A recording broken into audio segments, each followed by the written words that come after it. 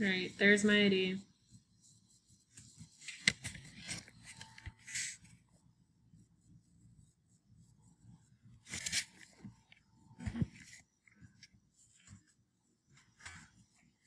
Gandhi once said, "The greatness of a nation and its moral progress can be judged by the way its animals are treated." According to PETA, 85% of fur in the industry are from animals who were captive on fur factory farms, where they were crammed into severely crowded, filthy, wiry cages and later skinned alive. In what world would this be okay? In the US, it is very common. I know I am not the only person who feels that this is a wrongful act and it should be addressed. Animals deserve the same respect because they are living beings and are capable of suffering and feeling pain. They don't deserve to be treated like they are not living beings. When these animals are let into the wild, more problems are subject to arise. Animals end up being trapped and suffer from blood loss, shock, dehydration, frostbite, gangrene, and attacked by predators, just to list a few. So, how can we address this problem?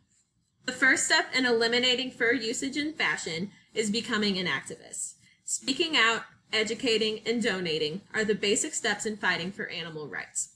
Mom, you may wonder what quality organizations you can donate to and be a part of. People for Ethical Treatment of Animals, better known as PETA, is a great organization to be a part of. On their website, PETA.org, there is a very useful page completely dedicated to becoming an activist. Honestly, it doesn't get much easier than that. It gives you an overview of PETA and what they do.